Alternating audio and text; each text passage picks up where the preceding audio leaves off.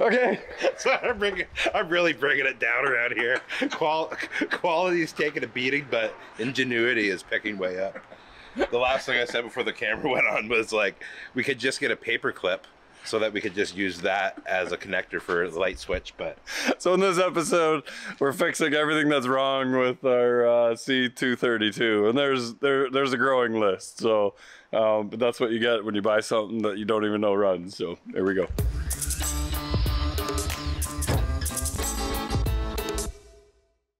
All right, so first things first, we're going to bring it inside and service it, because in servicing it, we might be able to find some other things, but air filter, oil filter, hydraulic filter, that filter, which is about to rust through, and grease it on a few other things. So it'll be a full video on kind of going over everything there is to go over, because Andy needs it like really bad now. So and it's like, obviously you bought a toy, you want to use it, so well, yeah, but I just took a look and I have to have a lot of grass in the yard leveled out, so drive over it with a bulldozer. It was either that or a tank. But you're working on the tank. I think this thing's running almost, so we'll just do a service on this instead of the tank. Sounds good.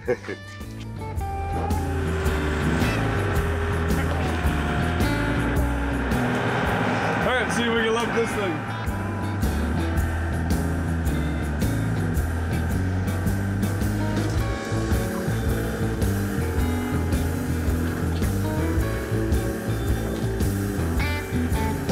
Here, hold on. Hold on, Andy. Let me get my chain first, just in case.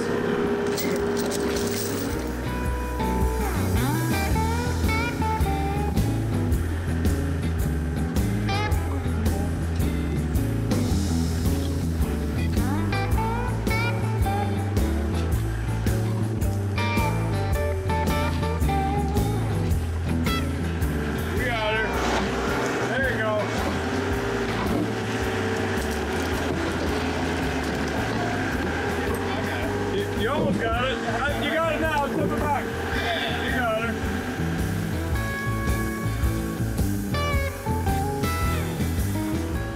I have about 10 minutes on this machine. Don't trust me yet.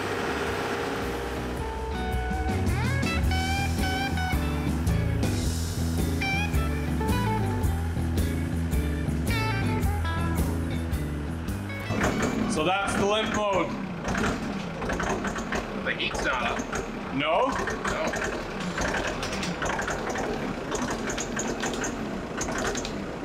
Well, that's odd.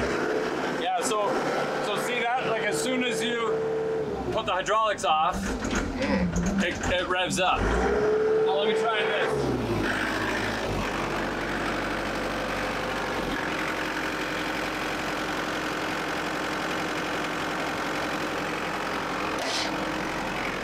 Try it now. No alarm. Oh, What's that? it's on. What's that? Now I got a.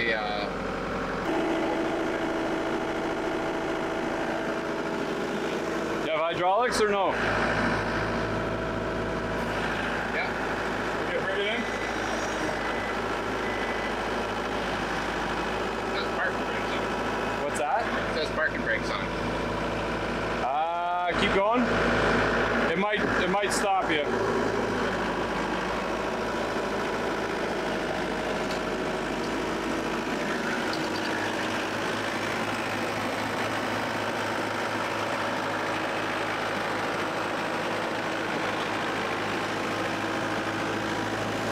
That's good. All the way up.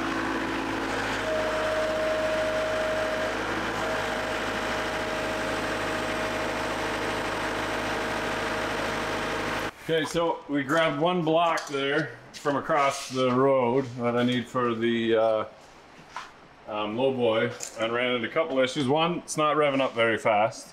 So I think that is on the pump. And there's a set screw on the throttle, and you can see it's turned in all the way. So this little knob right here is pushing up against this plate, so when you're pulling on the spring, you're not getting full travel. So we'll back that off. We'll give her a little bit extra RPM, because even in high speed it travels pretty slow.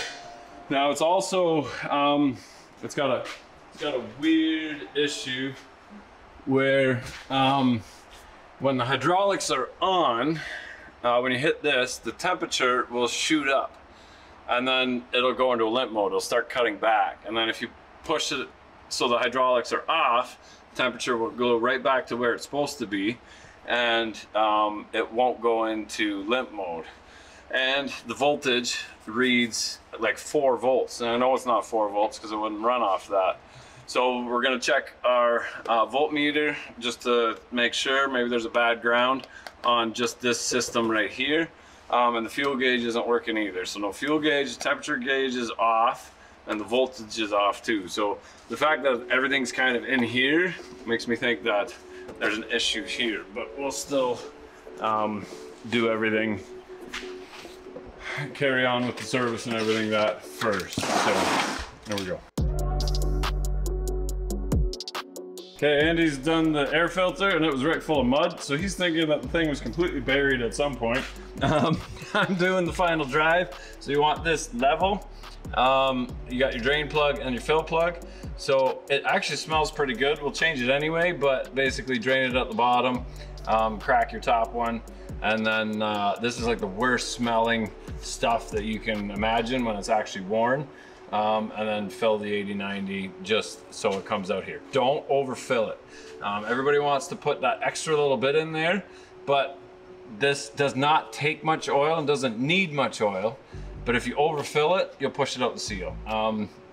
Plain and simple, it needs to expand in here and contract again. And when there's no air to do that with, it will just push it out the seal.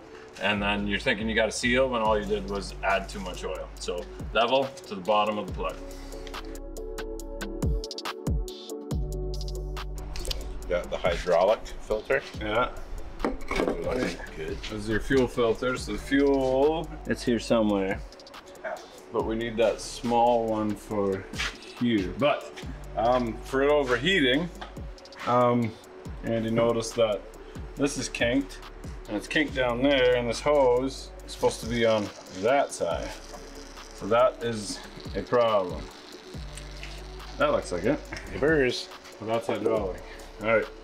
So sometimes a lot of oil comes out when you spin that out. If you crack it, that's really handy. So like the engineers that that design this thing, man. Yeah, thank you. I don't. You'll get that super tight in there. Put it in the mud so it rots away. Yeah. And people don't even know it's there. I think I can get it this way. Okay. Oh! Smash your fingers? Oh yeah. It'll be a slow Does the tray disaster. move? No. All right, let me see. Yeah, even like that, your wrench hits the. Wow. That is just dumb. There's still all dirt behind there too. Yeah. Oh man, like a lot of dirt. Yeah, that's like piled up behind that filter. And change the filter and just squeeze some dirt in there.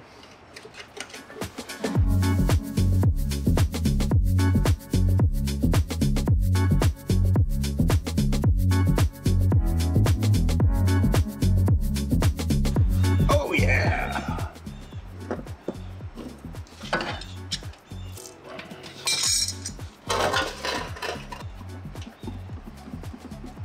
Oh, it's just the engine oil? I think that's just engine oil. So yeah, good that your engine, I hope that's not your hydraulic oil. You're in trouble, man. Did you drain the engine oil yet? No, your engine oil won't go through your oil filter housing, not unless it's under pressure. Oh, gotcha. So we're okay with this. We're okay. I'm gonna try and clean that.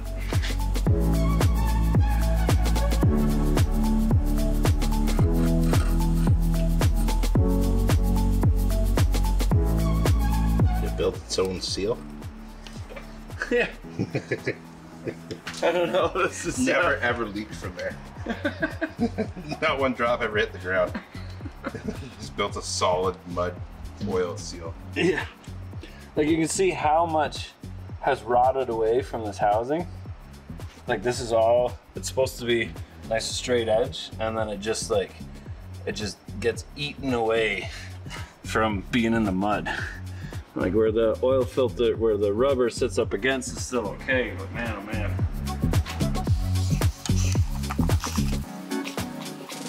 Engine oil filter, check. Yep.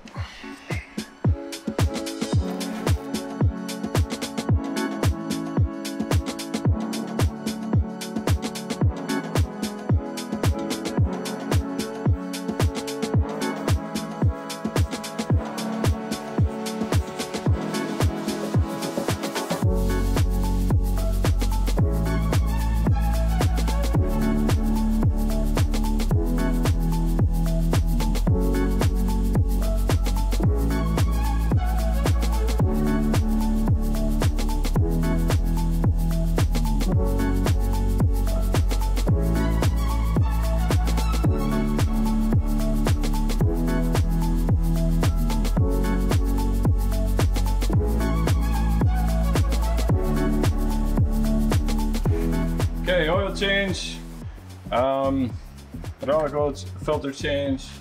We've got fuel filter change. We gotta do the other two yet. We gotta tip the cab up, but I want to see if this hose being kinked fixes the overheating warning, and throwing it into limp mode. Check the oil level after we fire it up.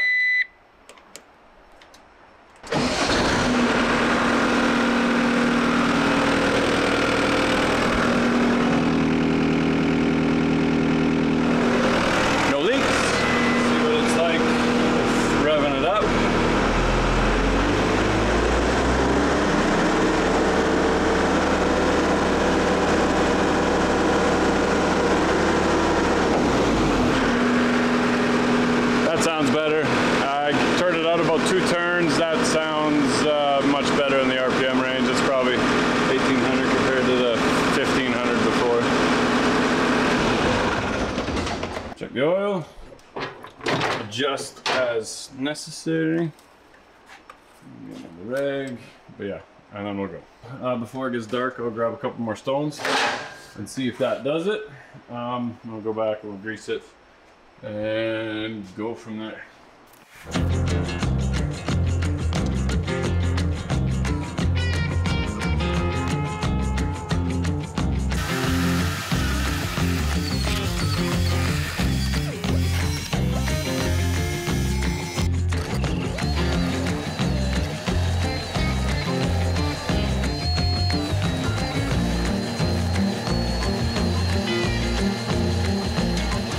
So I was able to grab 2 stones and it was still doing it, so I unplugged the temperature sensor, but it was still doing it. So I've still got a reading, so maybe it's this one, so I'm gonna unhook this wire as well. That could be, there's a glow plug. Is that my glow plug? No, I don't think so. I'm gonna unplug that and see if that changes my temperature. Get me out of limp mode. Okay, so now sitting in the seat, all of them are 0. So let's turn it on. Oh, turn my key on. Aha. So now it's not reading.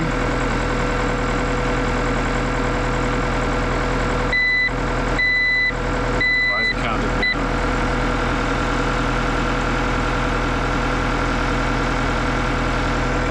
Are still all over the place. Now it's counting down.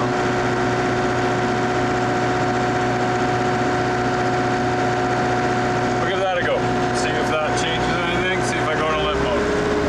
Andy really just wants to use it. I know there's a problem, but I gotta look into that a little bit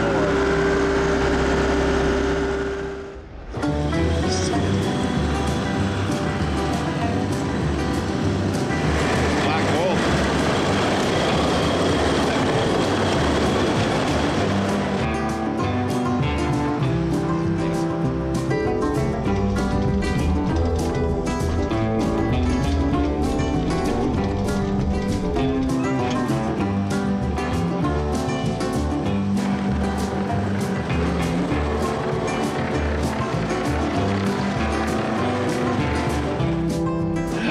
So And he's got the covers back on the sides.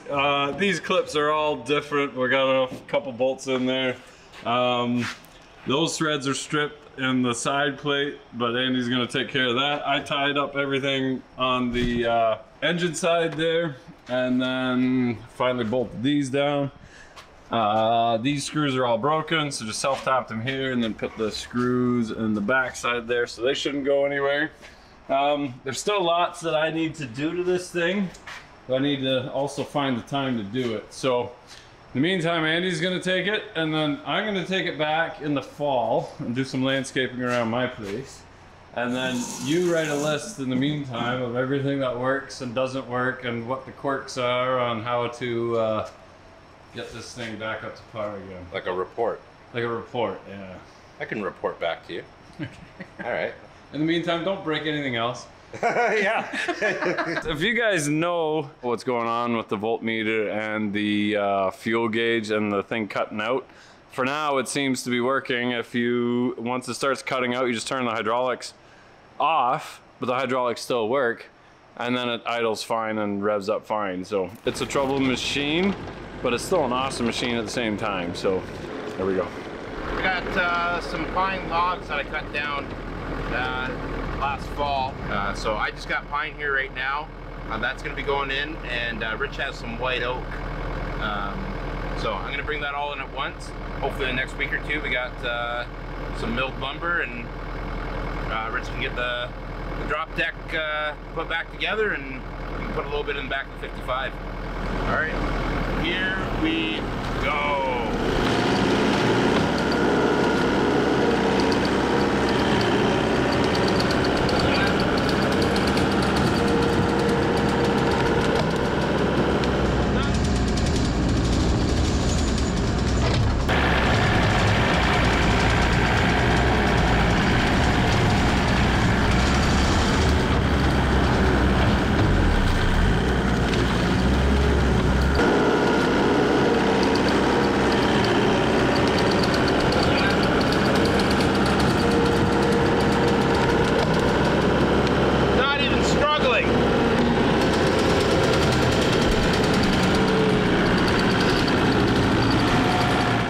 Holland heads, I need you to chime in here, help me out.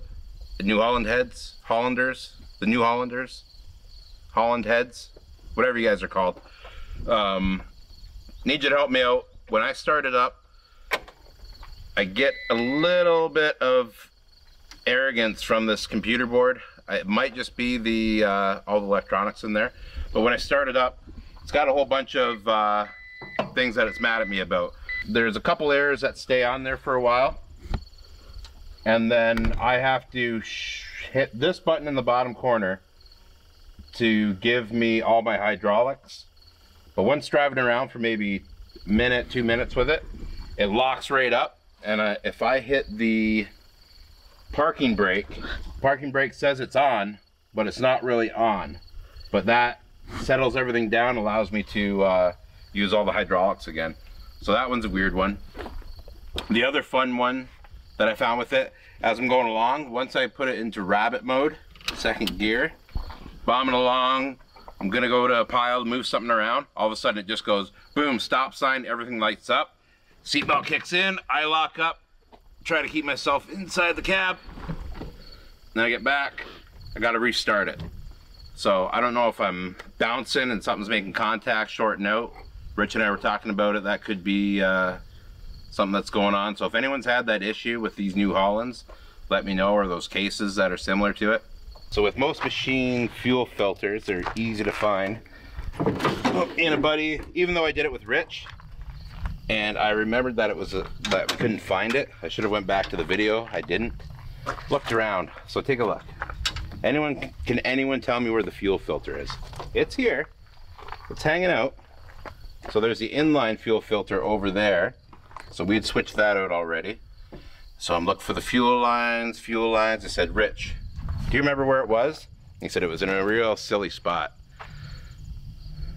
Right over there. Right over there. It's in the door.